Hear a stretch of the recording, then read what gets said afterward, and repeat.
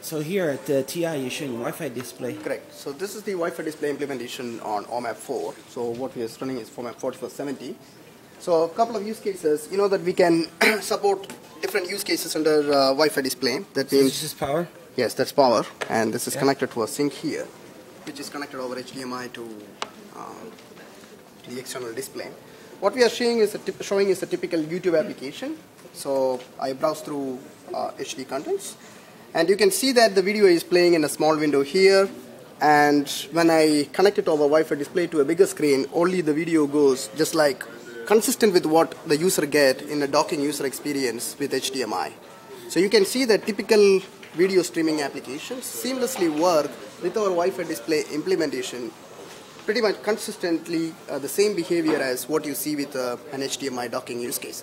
So we can also, for example, let me... So could we disconnect just to prove that it's no battery on it? No so battery? It's just a power. Okay, no There's problem. no HDMI on this. So it's Wi-Fi to this... dongle there, and the dongle is connected to the external display. Is this... what's going on there? I mean, it's just doing the video decode and the Wi-Fi chip there. Okay. Right. Basically, you need to take this and this So amount. you can look at. So you look at these both screens, the contents, right? So here you see the YouTube with the UI and the video playing. Here the docking mode, only the video there. So what kind of resolutions or So you bit can rates do up can to it send? 1080p 30 frames a second, but it is not currently streaming HD content because of the specific application as well as the bandwidth which we have. So I will show you an HD content in another use case here. So the use case here is you're using your tablet, you wanted to send an HD content to an external screen while you do something else on your tablet, just like checking your mails or browsing. Let me change the channel.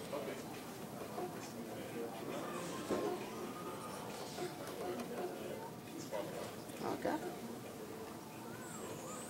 So what you see here now is a 1080p 30 frames per second, which I sent from my transmitted from my tablet. So here this device is acting as the sink, right, and which is connected to the external display through HDMI. So the way for this to work would be to go from one TI, let's say, set-top box to the tablet, or from... It can be any Wi-Fi display compliant sink.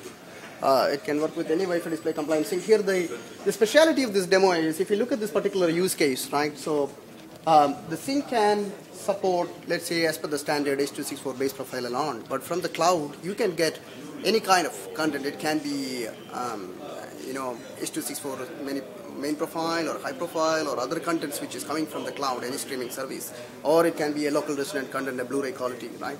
So you need to do a level of transcoding for a HD content, 1080p. You have to do first decode the content and re-encode it again. So that kind of intensive operation we could perform fully on our hardware accelerator without spending MIPS from our MPU or GPU. So is it like Wi-Fi mirroring? So you can do Wi-Fi mirroring as well. So this mode we call it as kind of cinema mode. It's an exclusive use case. You can see your tablet is free to do other kind of operations now.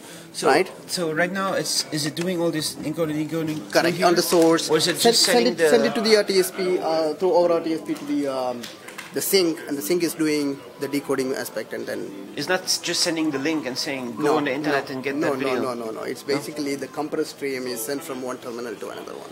But shouldn't Wi-Fi not be able to support HD? I mean, are there bitrate limits? No, so currently we are using 8 megabits per second, so the P2P link can support much beyond that, so there is no issue in supporting high bitrate transmission. But if the video is higher bitrate here, it's just going to make it more compressed for it to work, right? Yeah, so you can compress when you transcode the content, you can decide what bitrate you wanted to compress it again, send it again. All right. Yeah. So when is this available? So this is production ready software from currently, and it will be available in the market in products which is coming end of this year.